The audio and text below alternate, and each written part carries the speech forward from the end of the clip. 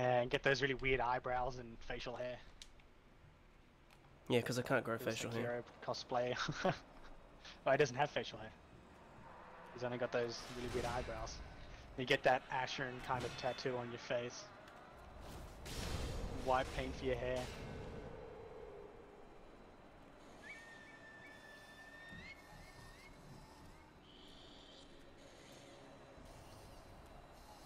I hate the grapple he does.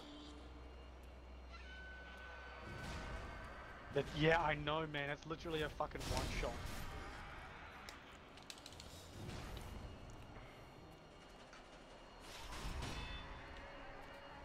Like, I have almost maxed out my fucking health bar to my knowledge.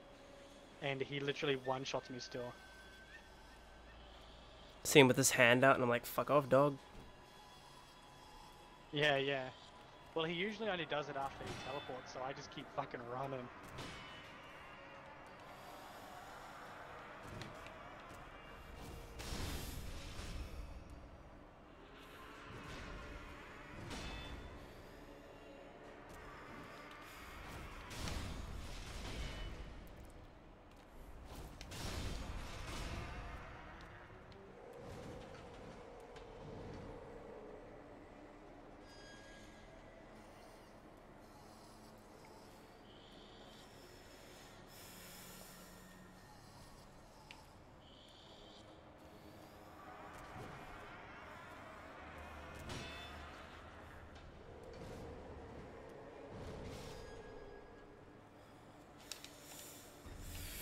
Woo.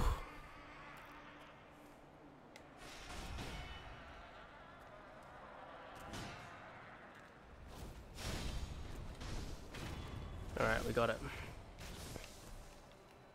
This is how I defeated him last time. Oh god.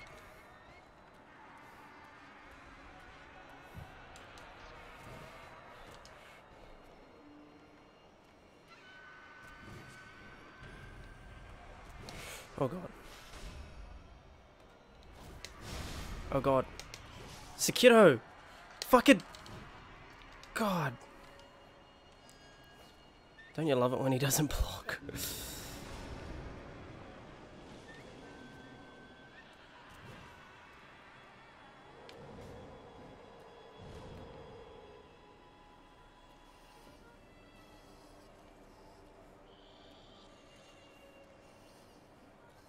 One thing I wish I had done for all my Dark Souls playthroughs is made highlights for each boss, like I've done with Sekiro. Yeah, yeah.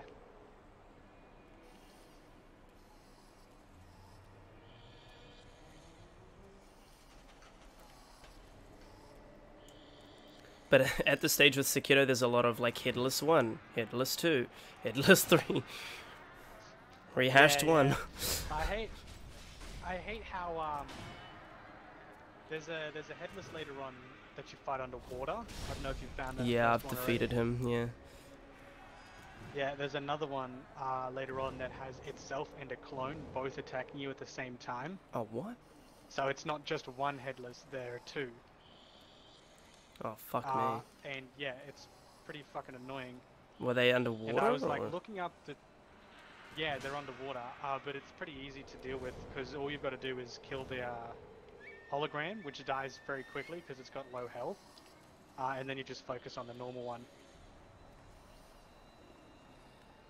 But I like was struggling to figure out how to kill this boss, and I looked up the tutorial, like a how-to kind of thing, and the cunt goes, yeah, so to deal with the second Headless you find underwater. I'm like, second one?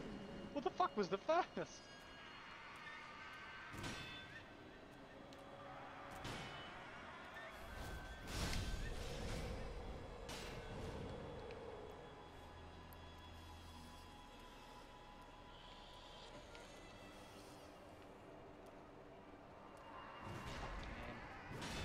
Some of these enemies later on are just like so easy to deal with, but if you let them, they'll just fucking ruin your life. Oh yeah, I got Ico Spirit Fall.